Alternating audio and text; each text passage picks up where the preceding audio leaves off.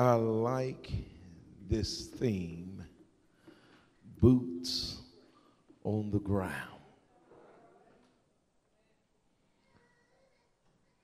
Boots on the ground.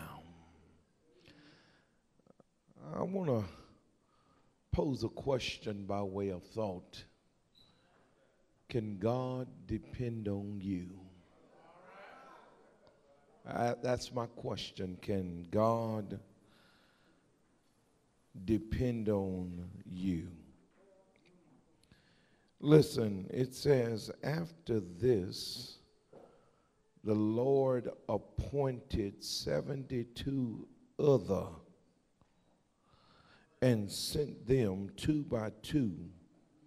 After what? It says, after this, the Lord appointed. After what? After he had made the statement that no one who puts his hand to the plow and look back is fit for service in the kingdom of God. My question today is one that each and every individual is going to have to evaluate and answer for themselves. You are the only one to determine if you are dependable for the work of the ministry so that God can use your life to be a light to a dark world. Because at the end of the day, I think what is necessary for all of us to see is that God did not leave any of us here to beautify his earth. But he has called us to be the salt of the earth. We are a city that sits up on a hill. Watch me here, that cannot be hid. And therefore, it is a requirement for us to let our lights so shine before men that men will see our good works, but God gets the glory. And the question is, are your boots on the ground, and are you ready to fight the good fight of faith, to let men see that you are not ashamed of the gospel of Christ? So amazing to me that the people that call themselves Christians, often you can't tell who they are till Sunday morning. Amen. And guys, we have been called out of darkness into this marvelous light for the purpose of being used by a mighty God so that lost men can be found and so that dead men can live again. But the question is, can God depend on you? And let me help you. It's not that he need you. You ought to just be blessing him for choosing you with all your shortcomings. Amen. Didn't nobody say nothing there, but let me help you. As good as you look right now, you're still as a filthy rag. You still fall short. You still miss the target. You still miss the mark. And let me tell you, at your very best, you still deserve to die. And the only reason you're here right now is because of grace and mercy took the place of justice. And since grace and mercy showed up, you ought to make yourself available to be used by who sent grace and mercy. 128 years. I heard Pastor say it ain't always been easy. And granted, he hasn't been here too long, but the years he's been here, it hadn't been easy. But isn't it amazing how something of this magnitude can start with a dream. And because of dependable people can move from a dream to a reality. And because of now dependable people can grow and continue to go from here to a point where eyes have not seen and ears have not heard. As a matter of fact, it ain't even entered into the hearts of men the things that the Salem church can accomplish and can do in the life of people. And granted, you have one of the most beautiful buildings I've seen. I mean, to stand here and look out and preach. I'm sorry if y'all don't think I'm looking at you, but the deal is I'm not. I'm looking at this beautiful window up front. I'm just marveled by what I see, because I don't just see a beautiful window with a multiplicity of colors. I see folks that have fought hard, that have prayed continuously. I see folks that have given their lives so that air conditions can blow inside of churches. I see folk that gave their finances so you and I can come to worship and not have to worry about things or the elements of the outside.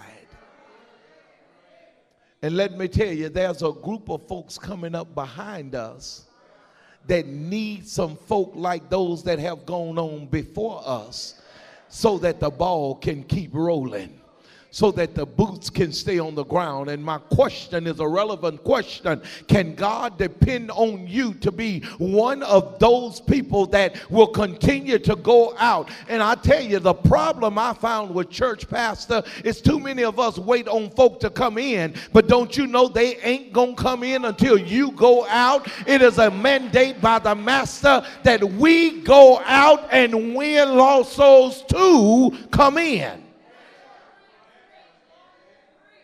Can I just bless a church even that's 128 years? Because some of you are so far from the mark that you still believe that it's the pastor's job to grow the church. Not so. Can I tell you? The pastor don't grow a church. The pastor is the keeper of the church.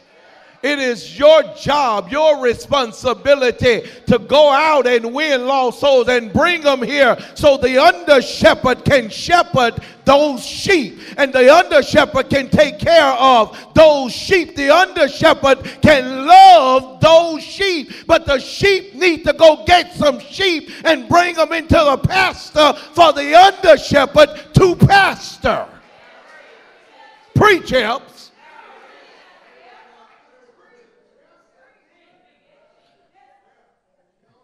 Can I just help about 20 of y'all that have retired from your job? Just because you've retired from your job, you don't retire from ministry. And when you feel, as a matter of fact, let me rephrase it. Be careful that you feel you've given all that you had to give.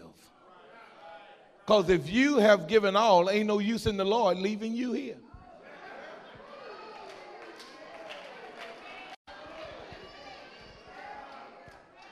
God ain't going to use no useless soldiers in his army. And if you just that tired where you going to pass the torch, first of all, it ain't your torch to pass, and you don't have a right to pass what don't belong to you. As long as you are here, you got to work the works of him that sent you while it is day, because your night will come. And when your night come, not if, but when your night come, you can no longer work. And let me tell you, you better work as long as you can while you can, because after you die, the only thing that will follow you is your works.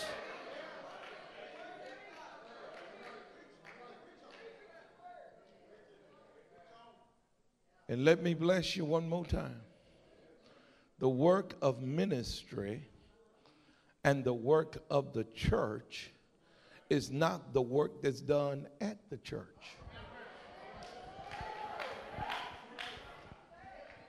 Amen. Some man told me the other day, this has nothing to do with the price of tea in China. This old fella, he came up to me the other day and he insulted me by calling me a young whippersnapper. I didn't know to be intrigued or to be insulted. And I said, what do you mean? He said, you think you something. And you know, I just live in the suburbs now. But I'm from Oak Cliff, Texas. 214, that's my hood. I just moved to the 972. And I asked him, I said, well, why do you say that about me and you really don't even know me? I just look at the way you carry yourself. You just walk like you just think you all of that. I said, well, could it be that I'm slewfoot and bowleg?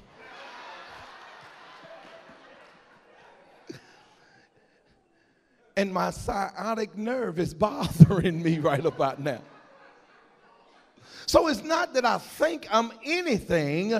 The deal is that I'm confident in who I serve. And because of the confidence I have in my God, I don't have to feel what man can do for me, nor what man can do to me. Because as long as I got God on my side, I got more than enough that will defeat any enemy that comes up against me.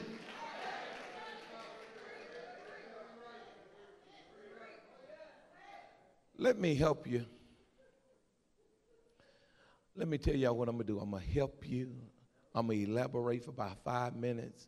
I'm going to holler for 10 seconds, and then I'm going to be through. In that order.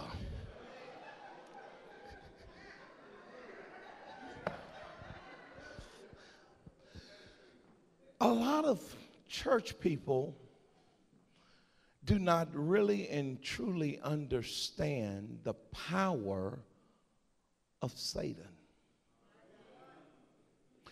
And a lot of us confuse the Spirit of God with the spirit of the devil.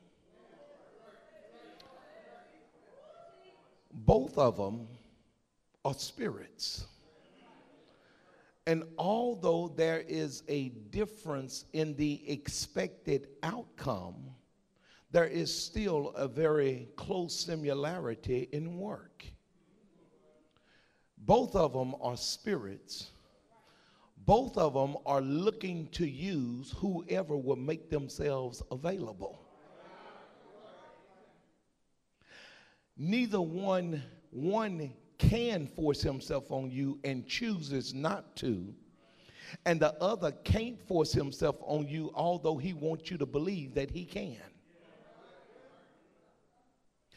And both of them, again, let me be redundant in saying, is simply looking for people to employ to do their job. When you are employed by the Holy Spirit, the job and the expected outcome is not for you to go to heaven by yourself. It's but for you to draw others that are lost to go to heaven with you. And the job of the other is to entice you to the point where heaven don't even matter, that you're just happy to have heaven right now on earth. And therefore, a lot of times, because we're selfish and self-centered people, we don't care about the afterlife. We're just worried about this life. And let me bless you, this life is not going to always pay rewards and dividends to those who God employ. As a matter of fact, there have been a whole lot of days I've had to cry serving God, but I recall serving the devil. There have been a whole lot of days I had some smiles. So somebody then asked me, well, Pastor, if you had to cry serving God and you smile serving the devil, why do you serve God now? I say, because I'm not worried about the pay. I'm looking at the retirement plan. And because the retirement plan offers such good benefits, I choose to work on this job for that master. And let me bless you, the pay ain't too bad either, because even in the midst of my storms, I found a way to have peace. Not that my storms have always came to cease, but that he gives my mind peace in the midst of my storm. And let me bless about 30 of you. Even when you're working for him, it does not mean that you will not encounter storms, but what it does mean is that he has the power to take you through your storm, over your storm, under your storm, around your storm. Whatever he decides to do, you just got to stay with him, because whatever happens at the end of the day, you got to realize that it's still working together for your good.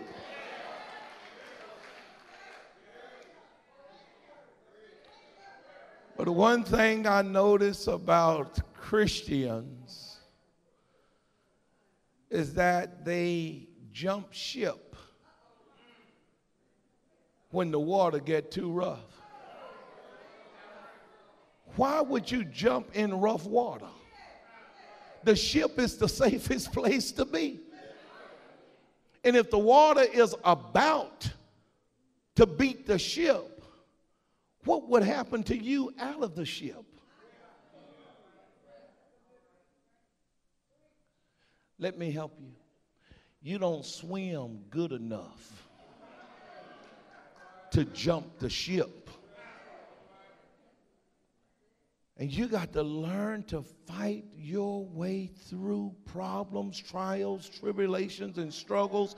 Because let me help you. Everything that you encounter is really to prepare you for your next encounter.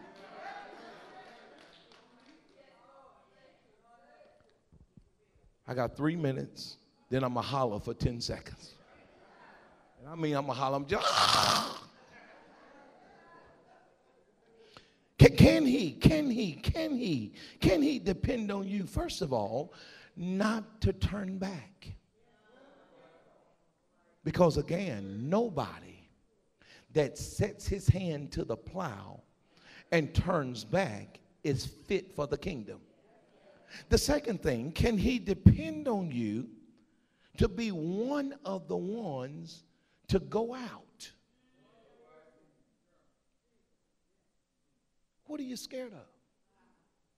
Well, you in the suburbs. We in South Dallas. You know that when you chose the church to come to where you were. Half of you grew up over here, so it ain't nothing to be scared of no how.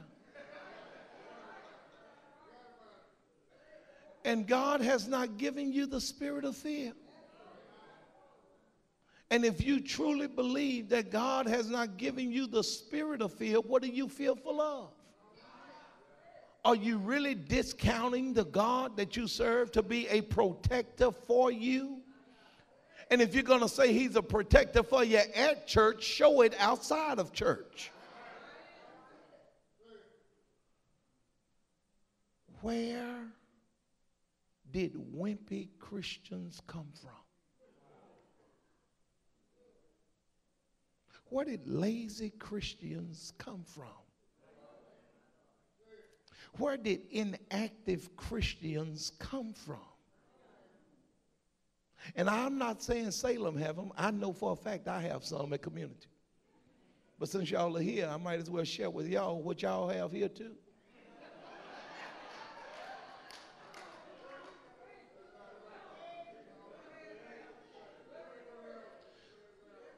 What I like doing about services like this, because after I mess it up, I can just go back home.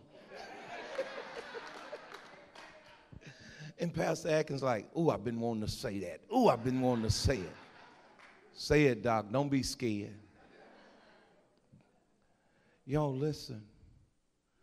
We have been employed by the Master to be a messenger to the masses in order to win lost souls to Christ. You say your boots are on the ground, but what ground are they on? Because the ground that matters is the ground where no one wants to tread, and therefore it is up to us, because no one should hear the gospel twice until everyone has heard it once. But there are people who are in your neighborhood ain't hearing it because the church is too stuck up being inside the church, and nobody want to go outside the church. And I hear some of y'all dumb folk, well, don't we pay the pastor for that? Hell no.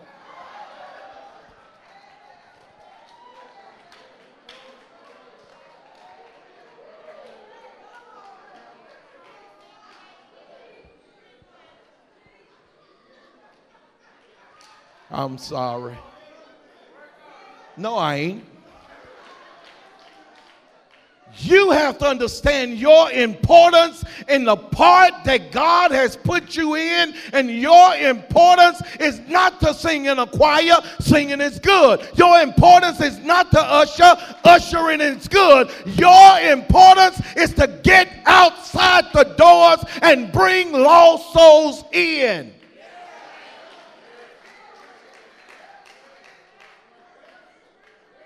You don't have to worry about South Dallas having a bad reputation when we can take thugs and turn them into Christians.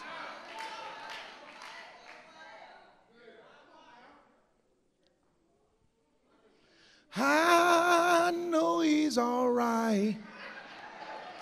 And if I had good sense, I'd sit down right there. But since I don't have good sense, I'm going to preach a little longer.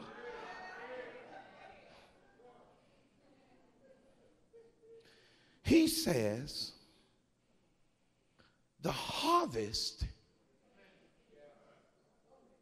is plentiful, but where are my workers? It is so amazing, and this is true, y'all. On paper, we have about 3,000 plus members. But when I'm entertaining conversation and folks ask me what size church I have, I say about 300 or 400.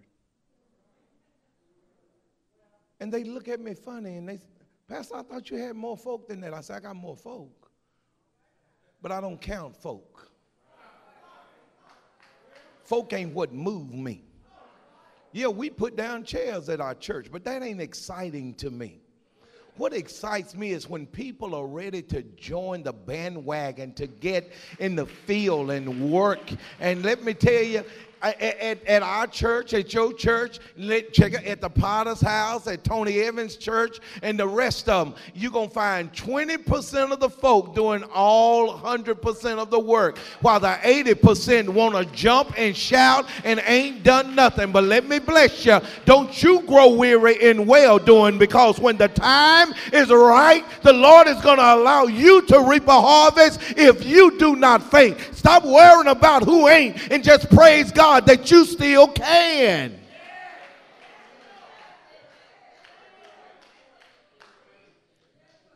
Watch the scenario. Watch the scenario.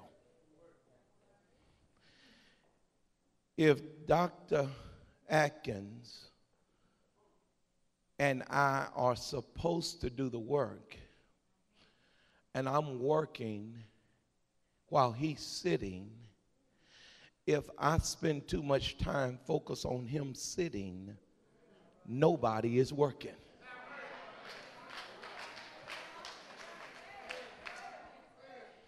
So either I can keep working hoping that he decide to join in, but if I stop and wait on him to join in, ain't nothing getting done. Stop meeting about folk who ain't doing something and start meeting with the folk who want to do something.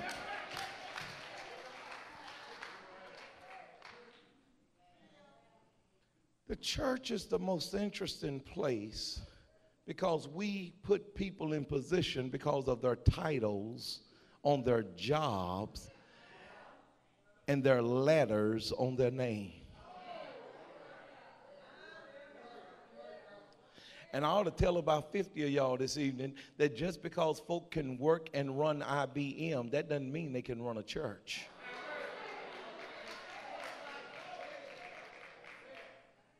Y'all excuse me. Y'all ain't talking back to me. Atkins, am I all right? Okay, thank you. And y'all say something to him about saying that I was all right. He gonna tell me and we will fight.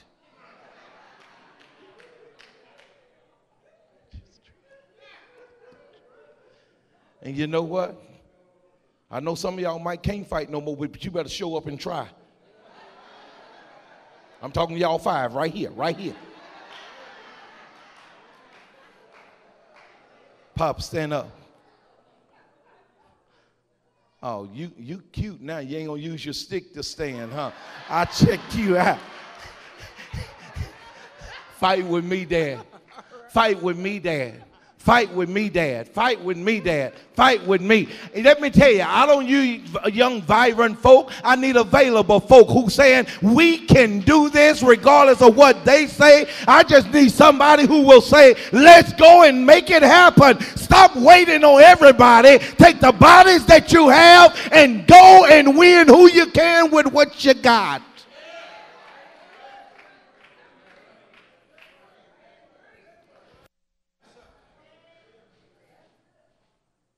The field is white and all ready to harvest, but there are no laborers.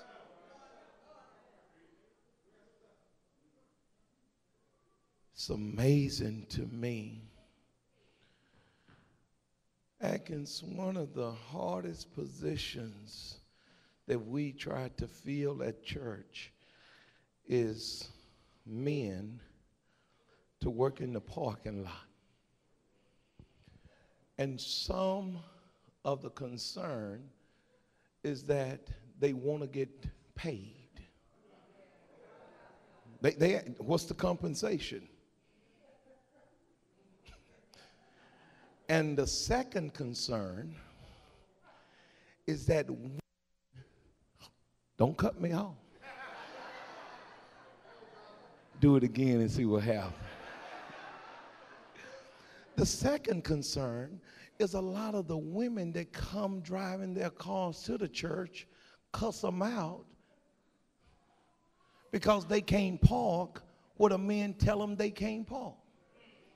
I got a 34-year-old healthy woman want to park on the second row. They say it's handicapped. And then she'll pull out her grandmama's tag and say, I got a handicap placard.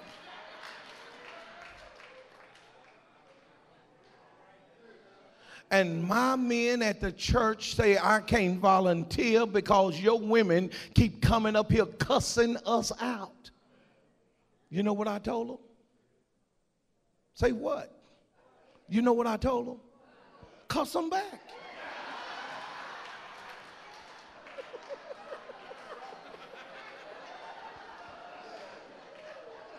Y'all think I'm playing? I said it.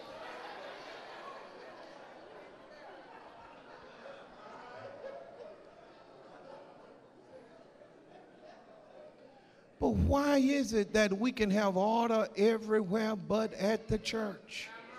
Why is it that folk will follow rules everywhere but at the church? This is the place of God where the Holy Ghost dwells. These are the people of God that should be coming loving and smiling, just happy to be alive. But at the church, you find more hell because folk that say they are Christians really ain't. They can dress like you. They can sing along with you. They can even raise their hand during the high-spirited time. But let me bless you real quick. That does not define your Christianity. What defines your Christianity is how do you love the unlovable? How do you give to those that are in need and stop giving in order to receive something back?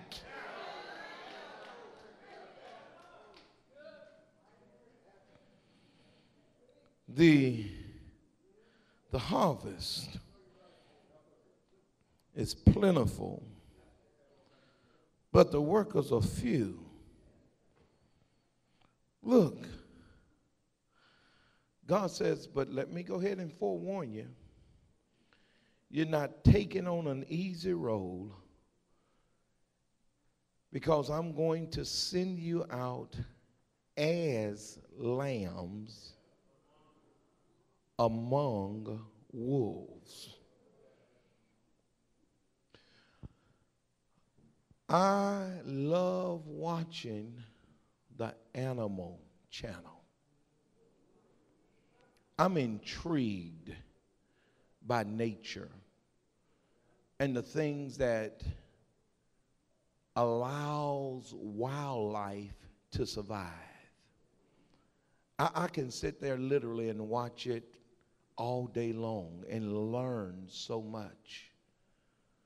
But God says, I'm going to send you out as lambs in the midst of wolves.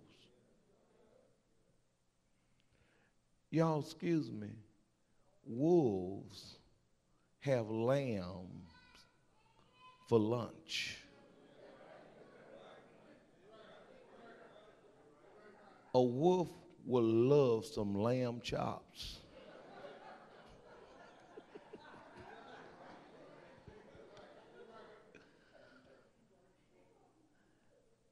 And the Lord says, I'm sending you out as a lamb in the midst of wolves. And right there, what you have to see is something that is unwritten, but I saw it plain as day.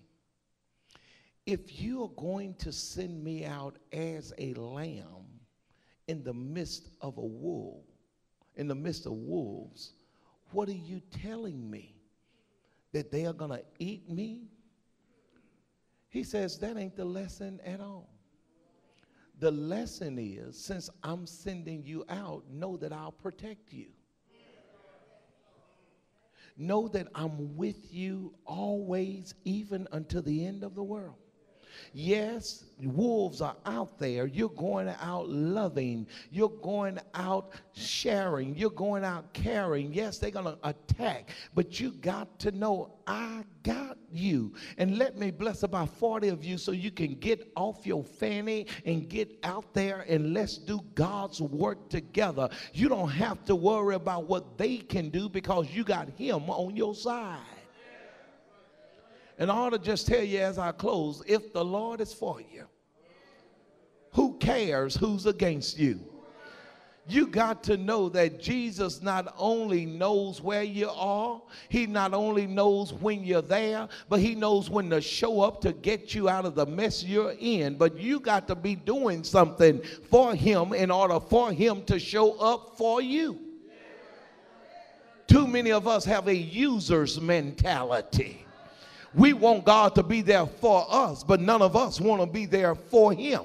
And I know some of you, well, what do I need to do in order to be there for him?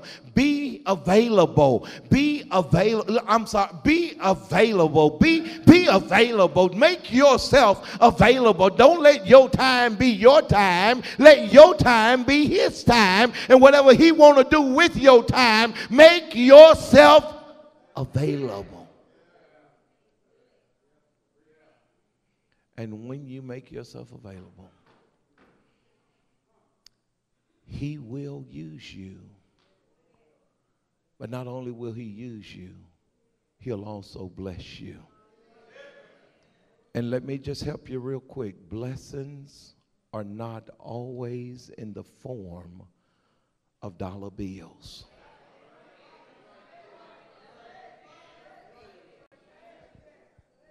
I know people with money, but will give up money to have good health. I know people with money that has nice bedroom sets, but still don't get a good night of sleep. I know people with money that has the best insurance, but their health is still bad. He don't always bless you with money, but he'll give you just a reasonable portion of your health and strength. He'll clothe you in your right mind. He will do for you what you can't do for yourself. Dad, how old are you? 86. Now, 70 years and 10 is 70. And you are 86. You are well into overtime. in another year and a half, you will start double overtime. And you're still walking, you're still sitting on the front row, you still look good. Don't you know that that's because you have been serving God? And somebody ought to know that serving the Lord will not only pay off after a while, but serving the Lord will pay off right now.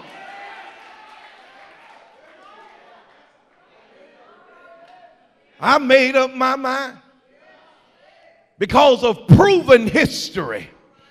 He's been so good to me. And let me help you. I look a whole lot better than my circumstances. Let me tell you, you don't want to wear my boots right now. A daughter with a heart problem, heart transplant, just got out of the hospital yesterday. You don't want to wear my boots. A son with special needs where his brain never developed. You don't want to wear my boots. A son that underachieved, that had all the talent in the world. You don't want to wear my boots. I look better than my circumstances, but I ought to tell you that even when your circumstances are bad, he'll keep your mind in perfect peace if you keep your mind stayed on him. Won't he do it? Won't he do it? Yeah, yeah, yeah. I know he's all right.